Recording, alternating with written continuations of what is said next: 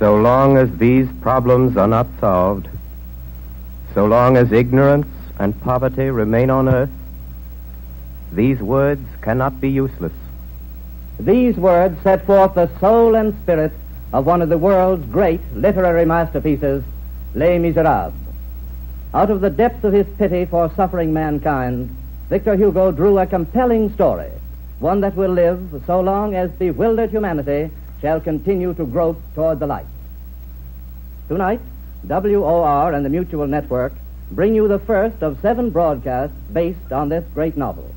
Each episode will depict some vital development in the epic of Jean Valjean. Orson Welles, distinguished young author, director, and actor, has assembled a notable cast and offers an interpretation created specifically for radio presentation. Mr. Welles will play the role of Jean Valjean, and those sections of the book itself, which in running narrative bind together the dramatic episode, will also be read by him. Les Misérables begins. Part 1. The episode which is called The Bishop.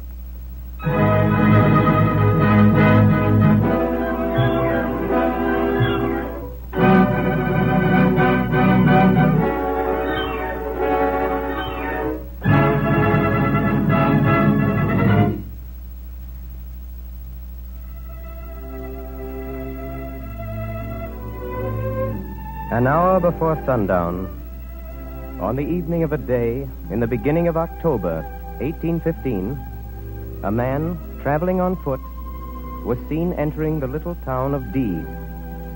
Nobody knew him. He looked ragged and mean. He must have come far that day, for he looked weary. The traveler went first to the mayor's office with his passport, and then turned his steps toward the inn. A man who wants food and a bed. One moment, monsieur. Good evening. Is dinner ready?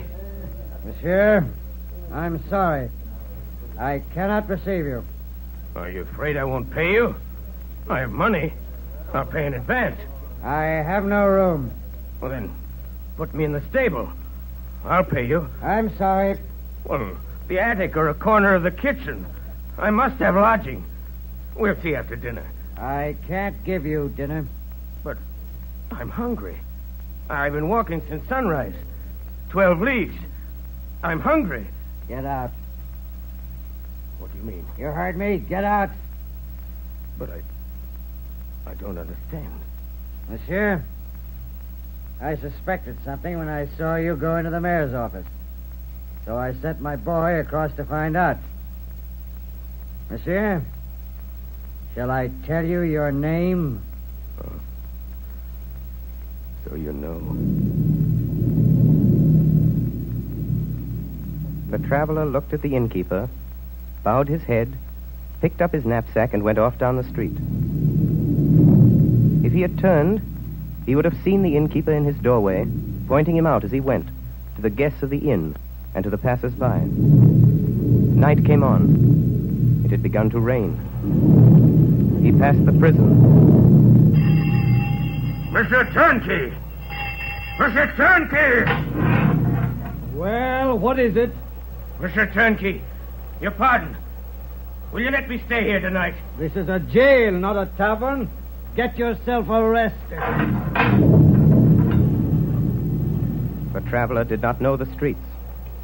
He walked at random. He came to the prefecture, and then to the seminary. As he passed the cathedral square, he shook his fist at the church. Then he stopped at a stone bench in the Bishop's Street and lay down there, hoping for sleep. Who was this man? He was a criminal, and he had paid for his crime. He was an ex-convict. He was tried 19 years before, in 1796. My name is Jean Valjean. Prisoner, you are accused of burglary. Have you nothing to say? Yes, Excellency. I was hungry. It was not our concern, prisoner. Proven fact of your guilt is not altered by the circumstance of your stomach. Excellency, I was very hungry. My name is Jean Valjean, Excellency. I come from Brie. My father and mother are both dead, and my sister's husband is dead, too, so she lives with me at Faverolles. She and her little ones. They are hungry, too. Excellency, I'm a pruner at Faverolles, and in the pruning season I earn 18 sous a day. And that's all. It's very hard, Excellency. It's a very hard winter. There's no work, and there's no bread. No bread at all. Just no bread, Excellency. None. And I can't find any work. And they're all hungry, Excellency. More hungry than me, much. The 7 little ones. And no bread in the house. Prisoner, you were apprehended by police officers in the possession of stolen property. This court has reviewed the charge, and here finds proven finally against the prisoner the crime for which he's on trial, namely the burglary of 1 loaf of bread. Excellency, what does that mean? It means, prisoner, you're a thief. The court finds you guilty. I didn't know I was a thief. Jean Valjean, you are sentenced to 5 years in the galleys. The galleys. 5 years at the oar of a prison ship. The terms of the code were explicit. 5 years in torment. On the 22nd of April, 1797, a great chain was riveted, and Jean Valjean was a part of this chain. He was no longer Jean Valjean. He was 24,601. What had become of the sister? What became of the 7 children? Who cared about that? What becomes of the leaves of the young tree when it's sawed at the trunk?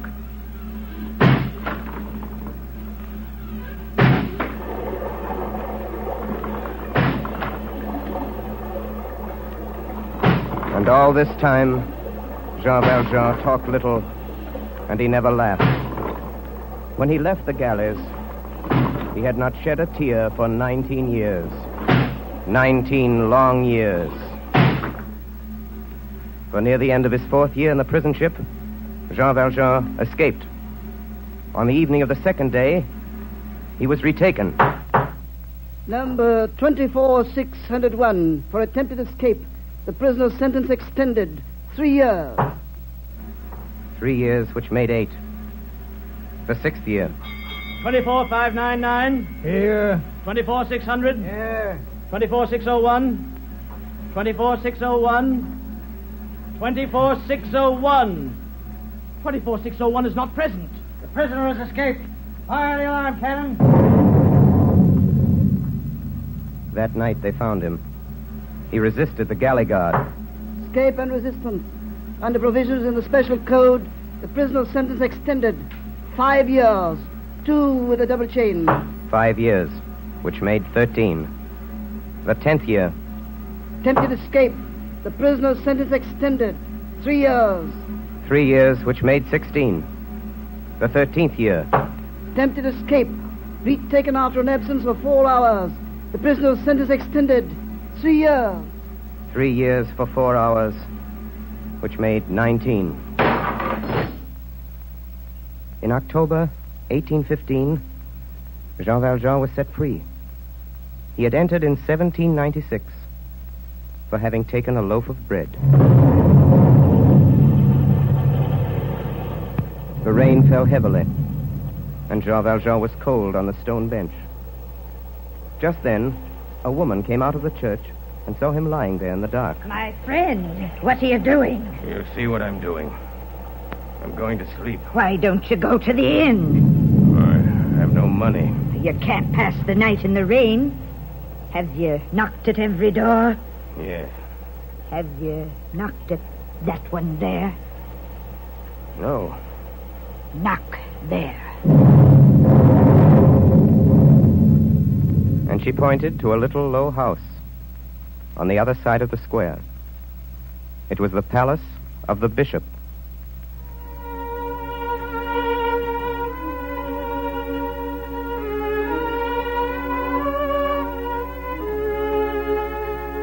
This first part of our story is concerned with 2 people.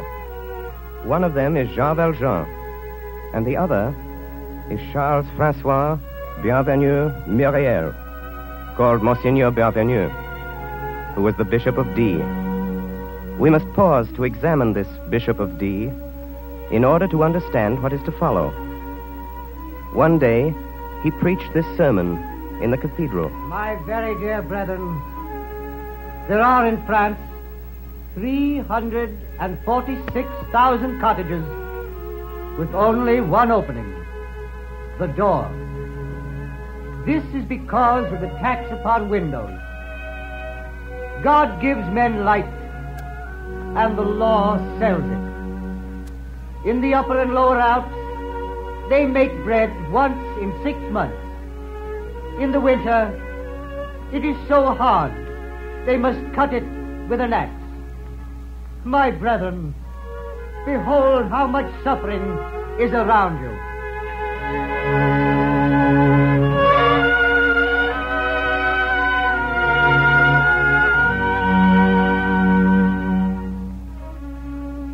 The Bishop of D lived very humbly.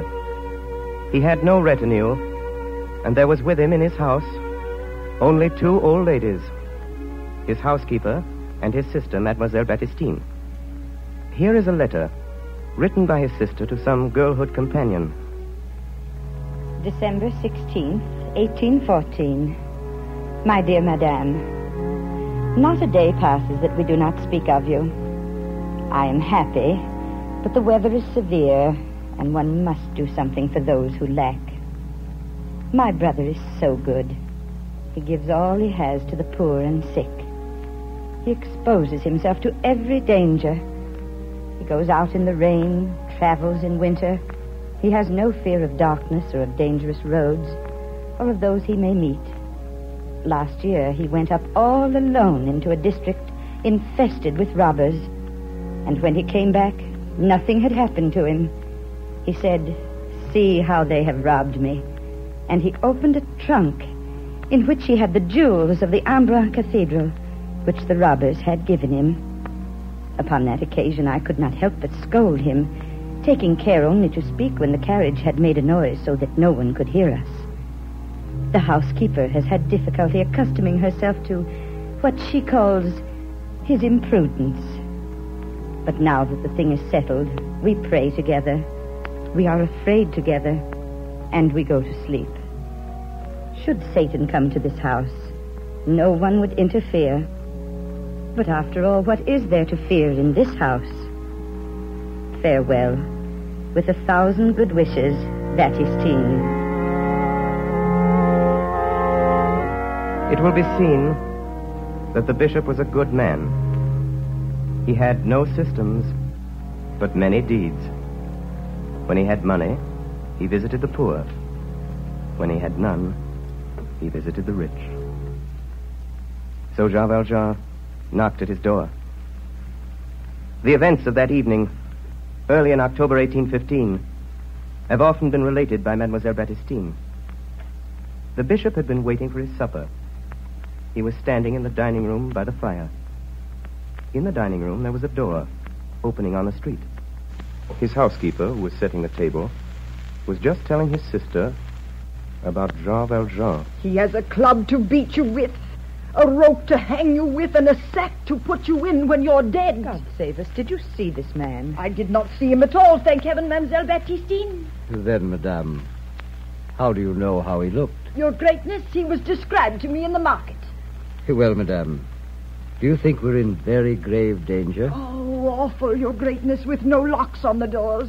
And I say, Monseigneur, and Mademoiselle Baptistine here says also Me, that... Madame, I say nothing. What my brother does is well done. We say this house isn't safe. We say that a door which opens by a latch on the outside to the first comer, nothing in the world could be more horrible. And Your Greatness does have the habit, if I do say so, of always saying, "Come in." Goodness, come in even at midnight. The Lord knows there's no need to ask leave to come in at this house when even the beggars... Come in. It is he. Come in, monsieur. Listen to me. Listen to me before you say anything. Listen. I'm a convict. Did you hear that? I've been 19 years in the galleys. 4 days ago, they let me out. And I've walked all this way from Toulon. I went to the inn, but they sent me away. The jailer wouldn't let me into the prison. No one will have me. I'm a convict. I tried to sleep out under the stars, but there were no stars. It rained, and there was no good God to stop the drops. A woman showed me your house and said to me, "Knock there."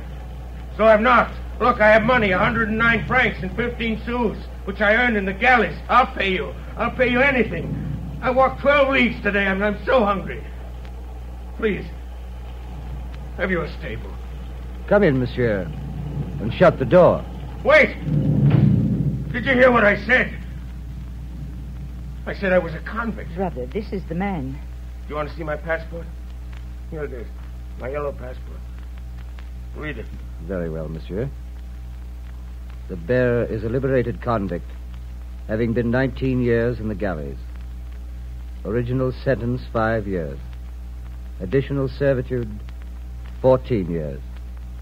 The holder of this passport is a very dangerous man. Oh, Your Greatness, what shall we do? Set another place at the table. But, Your Greatness, Madame, do as my brother says. Put on another plate. Yes, mademoiselle. You mean I can stay? Me? A convict? I thought you'd send me away. So I told you right off who I am. Bernstein, put some sheets on the bed in the alcove. Yes, brother. A bed? You mean I'll have a bed like other people? With sheets and a mattress? It's 19 years since I've slept on a bed. Thank you, Monsieur Innkeeper. I'll pay you all you say. You're a good man. You are an innkeeper, aren't you? No, monsieur. I am a priest who lives here. A priest? Oh, of course, your cap. You're the cure. The cure of the big church. Then you don't want me to pay? No, monsieur. Come nearer the fire. Oh, this lamp is poor. I'll light the candles. I don't understand. I don't understand. You let me, a galley slave, enter your house. You even light your silver candlesticks for me without so much as asking my name. Monsieur, my name is Jean Valjean. Well, this is not my house, Jean Valjean. It is the house of Christ. But besides, why should I ask your name? Before you told me, I knew it. You knew it? Monsieur, your name is my brother. Your Greatness, the table is set. Ah, good. But, Madame Magloire. Yes, Your Greatness? Something is lacking. Is it not the custom to place all 6 of our silver plates on the table? Yes, Your Greatness, but... I count only 3. I'll fetch them. Ah, it's better. Ah, Bernstein, is that a bottle of wine I see there? Indeed, yes. The fine old mold for the special occasions. Madame Magloire put it out. Here are the plates, Your Greatness. Oh, thank you, Madame Magloire. I have misjudged you. Come, then, to supper. Monsieur Valjean, you sit there by my sister. All this is too good for me. Oh, monsieur, if you knew what this means, after 19 years in the chains... Jean, you have left all that suffering. Remember this. If you leave it with hate and anger, you are worthy of compassion. But if you leave it with goodwill and peace, you are better than any of us. Heavenly Father, we ask thy blessing on this food as we partake of it. May it strengthen us to everlasting life. Amen.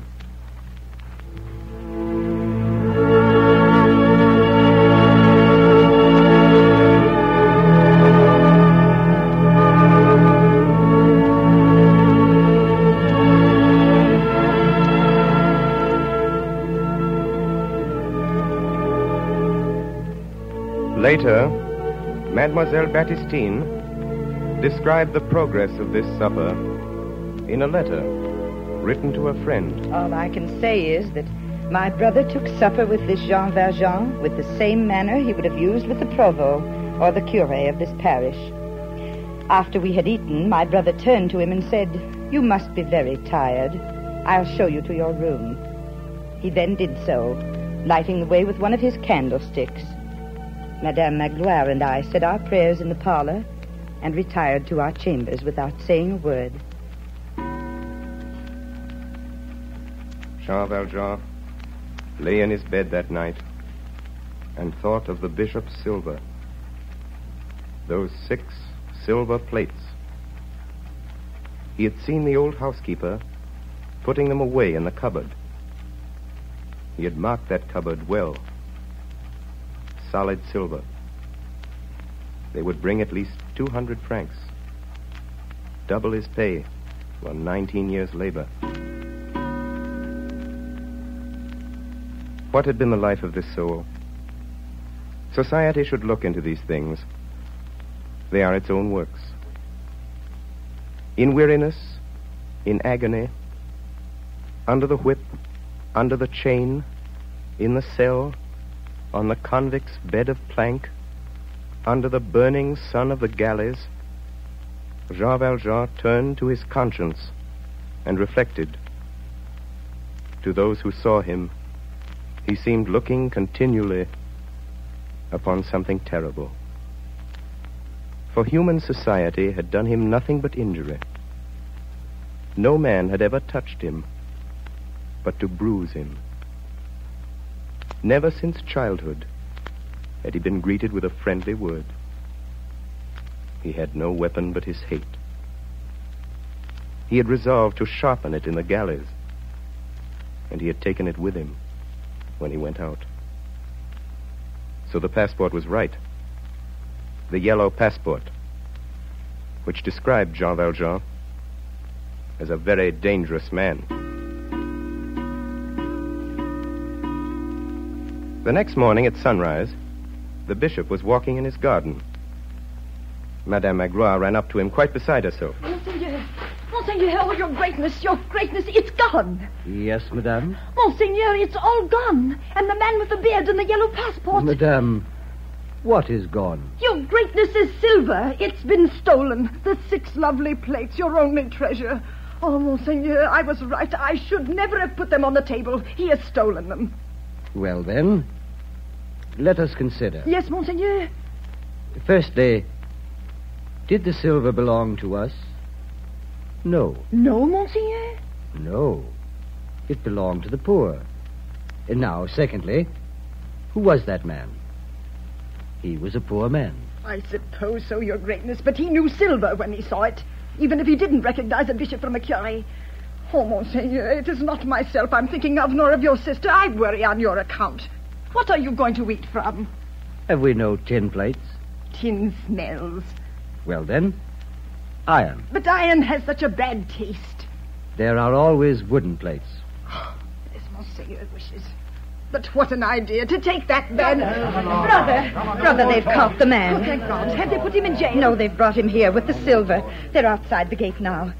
Brother, the police want you to identify him. Very well. This is terrible. Show them in. Come along now. Let's have none of your talk. Please. Silence! Prisoner, take your cap off in the presence of the bishop. Bishop. Good morning, Valjean. You recognize him, Monsignor. That's enough. Here is your silver. Yes. But where are my candlesticks? Here are the stolen plates, Monsignor. Were there candlesticks, too? Oh, yes. Yes, they are of silver, like the rest. Valjean, where are my candlesticks? I didn't take them. Madame Magloire, be kind enough to go in and get them. What, Monseigneur? Go get the candlesticks. But I... Very well, Monseigneur. Monsieur Valjean, I don't think you understood. I gave you the candlesticks as well. What? What do you mean?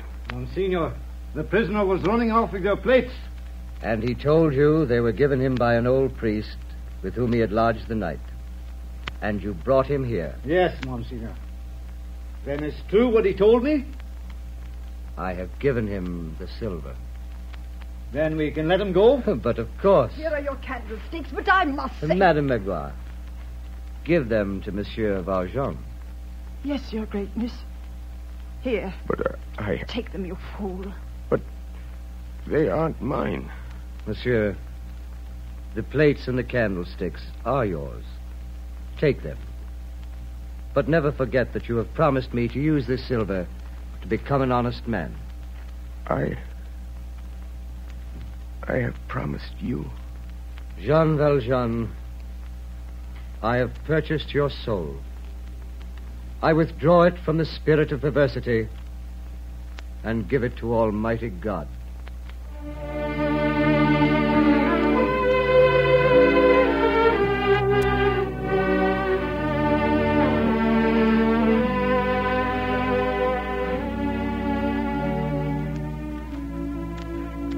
Jean Valjean ran out of the city as though he were escaping and made haste into the open country.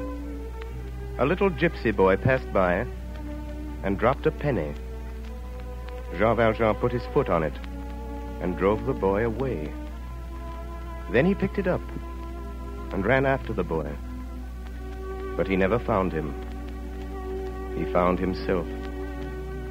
He knew then that he must conquer or be conquered. He saw before him himself as he was, stick in hand, knapsack on his shoulders, the hideous galley slave, Jean Valjean. He beheld himself face to face and saw at the same time a light like a torch, and he knew that this torch was the bishop. Jean Valjean shrank and vanished. The bishop remained. There came to him the bishop's own words. Jean Valjean, you have promised me to become an honest man. I have purchased your soul. Then his heart swelled up in him, and he burst into tears. It was the first time he had wept in 19 years. How long did he weep thus? What did he do after weeping? Where did he go? No one ever knew. Only one thing is certain. On that very night, at 3 o'clock in the morning, a figure was seen in the attitude of prayer, kneeling upon the pavement, in the shadow, before the door of the Bishop of D.